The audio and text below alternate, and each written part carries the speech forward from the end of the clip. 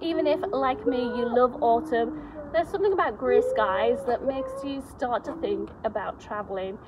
And the dream for a lot of home educators is world schooling, where we can take our kids across the world, show them all sorts of sights, introduce them to lots of different cultures. And honestly, we wish, the home ed team wishes, that we could do that, literally, that we could take you all around the world, that we ourselves could travel around, but we can't. So instead, we've come up with a great alternative, and it all starts with a postcard. The postcard in question is this one. It's taken from the World is Our School Postcard pack, which is part of a bigger project called World Explorers that the Twinkl Home Ed team have created. 7 countries, 7 weeks, and loads of different resources. So to hook your kids in, you send them a postcard from our world schoolers, Alina and Kai. They're going to give your kids some information that's going to spark a lot of curiosity.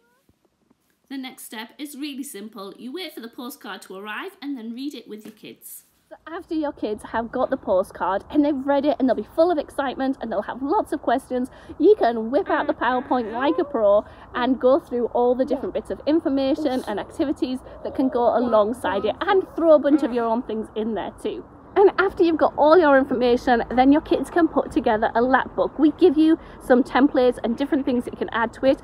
But if you've watched any of Samantha's videos, you know that you can expand that lapbook to be as big and as detailed as you like.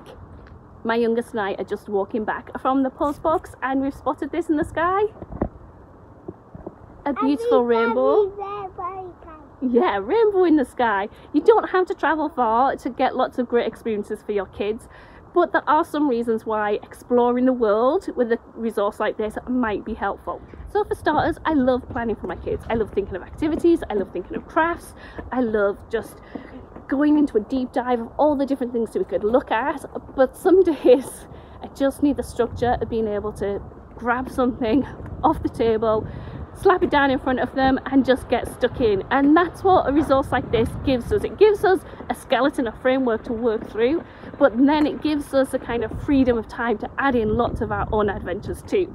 We've also tried to include countries that aren't normally on school curriculums, so that you can really explore very diverse and different places. And the reason we've done that is so that you can learn the skills rather than just the facts and figures of those different countries. So after your children have gone through this, you should be able to then pick any country that they're interested in, and they've developed some of the skills of asking questions, of comparing, of contrasting, of gathering clues about cultures, and you can adapt that to any country that you want. And let's just be honest, everybody loves getting a postcard, don't they? Yeah. So happy exploring, and if you want to know more, check out all the links below. Give a wave. So after you... Well,